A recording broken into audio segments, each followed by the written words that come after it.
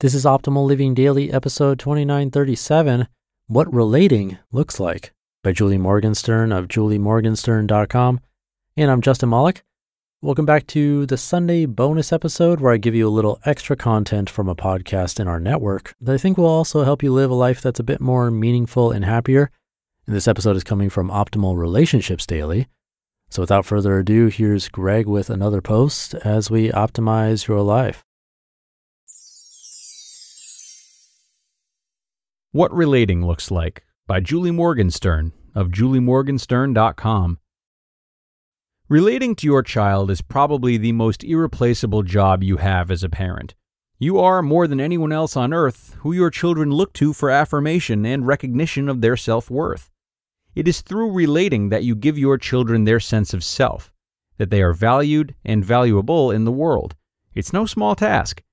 Most of us get the need to spend time with our kids, but relating to kids at every age and stage isn't always so easy. It helps to convert relating into tangible, measurable actions that allow you to connect with different aspects of your child's developing personality and identity. When it comes down to it, relating can be broken down into 4 categories of activities, all of which provide a platform for connecting, bonding, and infusing your child with the unconditional message that they matter. Number 1. Talk. If the eyes are the gateway to the soul, conversation is the gateway to your child's inner thoughts, insights, and experiences. Every child is navigating the world for the first time. We can't assume we see what they see, notice what they notice, or conclude what they conclude. The aim of conversation at every age is to help you see the world through your child's eyes. Find out what's going on in your child's mind and demonstrate a genuine interest in who they are as individuals. Number 2. Read. While conversation connects you to your child's inner life, reading exposes children to other worlds. The bond that forms between parent and child while sharing stories is so powerful and so vital for children's happiness and development that the American Academy of Pediatrics recommends parents read aloud to their children from infancy through young adulthood. According to a survey by Scholastic, 83% of kids aged 6 to 17 said they still love reading with their parents and cite it as one of the most bonding experiences of their childhood. Number 3. Play. Play is so important to child development that it has been recognized by the United Nations Commission on Human Rights as a right of every child. Children learn to interact with the world through play from a very young age. Play is a great way for your child to connect with you in their world on their terms. Quote, "You can discover more about a person in an hour of play than in a year of conversation," end quote, said Aristotle. Number 4. Sharing adventures. Almost anything can be an adventure to a child, from going on a treasure hunt in the grocery store to riding a bus for the first time. The key is to be fully present for the adventure by participating in discovery and exploration with your child. But let's face it, it can be hard to be fully present with our kids. Children operate at a different pace, and some of the things they want to spend time on can be boring as heck to us.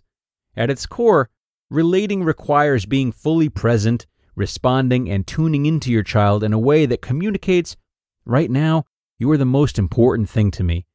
But when our minds are preoccupied by thoughts of work and our own personal needs, it can be difficult to accurately convey this message. So, what can you do? Stop what you're doing and give your child your full attention. Tune into what's going on with your kid at that moment. No multitasking. Look at your child while she's talking to you, face-to-face, eye-level communication. This will help your child feel that you're talking with her, not at her. Slow down to the speed of your child. Shift gears when interacting with children to account for their different speed of processing. As Karen Spencer, founder of Whole Child International, puts it, children have magic in them, and understanding the different speed of response enables the deep connections we crave. The younger the child, the more patience is needed. Show interest and curiosity. Really listen. Stay open and encourage your child to expand on what he's saying. Explore his views, opinions, feelings, expectations, and plans. Watch your body language and facial expressions. Your child can tell if you're annoyed, impatient, or disinterested. Enter your child's world. Focus on things that interest them. If it feels like torture to play the same boring game, listen to a repetitious story, or do something that doesn't interest you, focus on seeing what they see in the activity. Learn to notice without judgment what excites them or scares them, what challenges and engages them. Limit the teaching. Avoid the impulse to turn every interaction into a life lesson. The goal is to enjoy and bond with your child, not give advice or help unless you're asked for it. Remember, relating is a way of being. It doesn't matter whether you are cooking, playing, relaxing, hiking, or even dealing with a tantrum. What really matters is that you are there, present, emotionally, and comfortably connected. It's much less about the amount of time you spend interacting with your child, and more about the quality of that time. A little focused time goes a long way with the kids. You just listened to the post titled, What Relating Looks Like, by Julie Morgenstern of juliemorgenstern.com. This episode is brought to you by Pete's. Few things start your day better than a good coffee. That's why Pete's hand roasts their coffee from a specific selection of high-quality beans. And they don't just put those beans into anyone's hands. Pete's trains their roasters for 10,000 hours so they can master the roast that gives you the most. Pete's Coffee. Coffee for coffee people. Find Pete's online or at your local retailer. Thanks a lot to Julie for reminding us of the truths of relating to and spending time with our children. Like many relationships that are not only long but also so close that we may take them for granted a little bit, it's very easy to go into autopilot with children, at least to some degree. Over time, we are inevitably reminded of ourselves and the desire to take more time for ourselves, which can potentially lead to disengagement, even resentment. But even if it doesn't get this extreme, it's still easy to at least watch a little more TV and spend a little less time asking kids about their days. This natural progression is important to be aware of, and I think Julie does a great job of reminding parents not only of the value of relating, but how easy it is to do. This guide on the types of relating that are important makes it much easier for parents to spend time with their children in ways that they can be sure are meaningful. And if time is still short for activities, extra busy parents can at least intertwine these themes into the conversations they have with their children. Asking them about their favorite books or asking them about recent adventures and doing so attentively.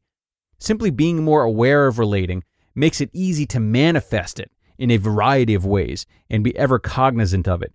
So even with shortened time, that can make for huge parental benefits. That will bring us to the end of today's ORD, everybody. As always, I appreciate you being here. I appreciate you supporting the show, and I hope you have some takeaways from this episode as I did. It's certainly worth mentioning that even those without children can use these tactics to enhance relationships with family and friends, as the inner child in all of us never quite dies, and is sure to appreciate opportunities to step back into the things that Julie discussed, those things that we really enjoyed in childhood. So have a great day, everyone. Go out there, spread some love, and I will see you in the Friday show tomorrow. That's where your optimal life awaits.